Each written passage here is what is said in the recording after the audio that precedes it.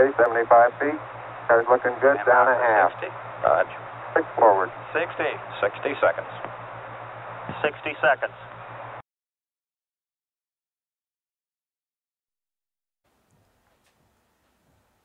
Let me ask you something. Is this a real photo of the moon? Or an image of a 3D model rendered in Blender? And what about this one? How to tell, huh? Let's watch them together.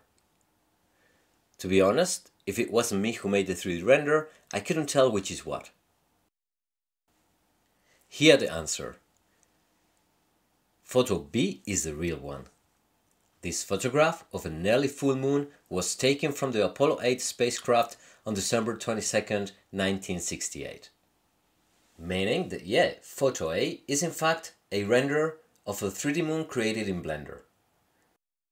The level of photorealism we can achieve with Blender is astonishing. Let's see how in just 5 minutes we can replicate an original photo of the moon and turn it to a 3D clip that is virtually indistinguishable from the real moon. The texture maps we are using in this project are completely free and very high quality. To get them, go to Google and type CGI Moonkit and click on the first link. It's a NASA website, and there we will find a color or albedo map and displacement. You can download them in different resolutions, being 28 the highest, which is good enough to make a really highly detailed moon in Blender. I'll leave you the download link in the description below. First, let's go create the geometry for our moon. Add a cube, and in edit mode, right click, subdivide, let's say 100 times, which is quite a lot, but we want a pretty high resolution because we will use displacement. Now in mesh, transform to sphere, and as we drag the mouse we see how we transform our cube to a sphere, which is entirely made of quads as opposed to a UV sphere. So we have a cleaner topology that admits much better the use of a soft-surf modifier. Let's go to the modifiers tab and add subdivision surface. Now we can set the dimensions to 10 meters and apply both scale and shade smooth. And now we're ready to create the material for our moon. Before going to the shading panel, let's click on the render view and go to the world tab and change the color to pure black because the space is black, and we see everything completely black because we haven't added any light. Let's go to add light sun, and sorry, now this sun is illuminating our moon. And let's make a little bit more room here. We can get rid of this principal BSDF and use a more simple diffuse BSDF because we're only going to use color, roughness and normal. Actually the roughness we can already set to 0.75 because the moon is pretty flat and dusty. And let's go add an image texture. Ctrl T if you have the Wrangler add-on enabled, and you get this texture coordinate and mapping setup. We plug the color into color and BSDF to surface. We need to we see this magenta because we haven't uploaded our texture map. We click on open, go to the CGI Moonkit that we downloaded previously and select the base color. It's a 28K file, so it's pretty massive and it might take a few seconds to upload, but the level of detail is astonishing. So there it is, but it's stretched. So, well, that's why we have these nodes here. We need to set up the texture coordinate generated, plug into vector, and in our texture image texture node we set the projection from flat to sphere.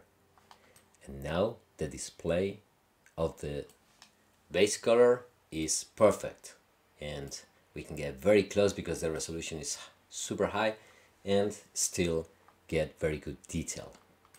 Now let's set up the normal. We're going to use a bump map and displacement. Very slightly, but it's going to add a very nice look.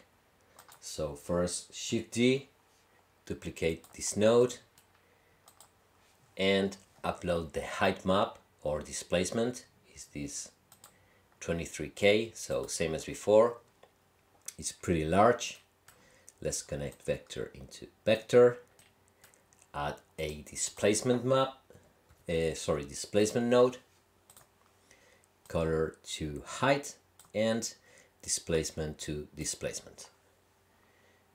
It might take a few seconds to display because of the weight, the high weight of the file, and there it is, but it's still not displacing. That's because we need to go to the material properties, and in settings we change displacement bump only by default to displacement and bump. And now boom, we see how displacement is actually working, but in a out of reason way.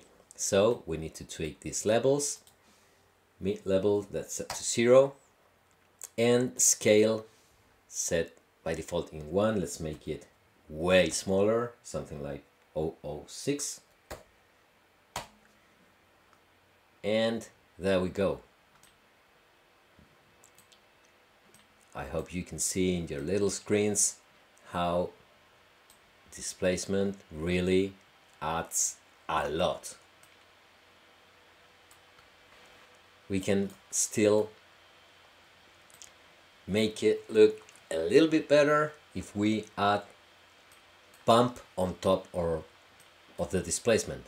We use the same height map for both, so we only need to add a bump node, connect the color to the height, and normal to normal of our diffuse BSDF. And again, by default is way too much, but if we set the strength or the distance, it doesn't matter, to 0.002, is just make everything sharper as only with the displacement, but it really works. It looks really nice. We can enhance the power of the sun. Is set on 1, let's say 4, and well, our moon is almost ready. We're almost done, my friends. Last thing left to do is add a camera and place it exactly replicating the framing and light angle and everything of the original photo. So if we go to the camera, which is right there, we found exactly the position that matches. Now if we press 0 on our keyboard, we can see how close, how really close we got to the original. Guys, I hope you enjoyed the tutorial and that it can serve you as inspiration for you to start a moon project.